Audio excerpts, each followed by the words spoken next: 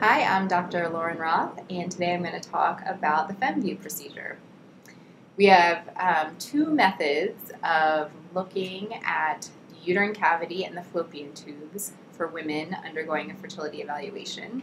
The first is a hysterosalpingogram, which is done under X-ray, and the second is a FemVue, also known as a sono-hysterosalpingogram, which is done using ultrasound in the office.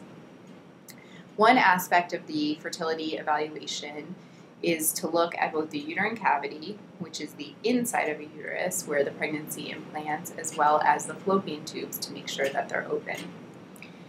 When we do the FemVue or sono-hysterosalpingogram, we do it in the office. I recommend people take ibuprofen prior to coming in. First, we do a traditional transvaginal ultrasound to measure the uterus, look at the muscle of the uterus, measure the ovaries, and make sure the ovaries appear normal. Then a speculum is placed into the vagina, the cervix is cleaned, and a thin plastic catheter is placed through the cervix into the uterus. Then, while watching with ultrasound, a small amount of saline is injected into the uterine cavity so we can see where pregnancy implants, and we can see if there's anything inside of the uterus that could prevent pregnancy from occurring.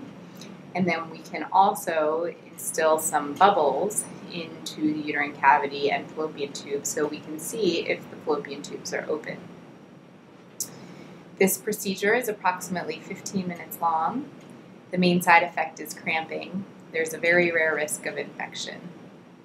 And the best part is you get the results right away. If you have more questions, please meet with one of us to go over the procedure and see if you're a candidate for it.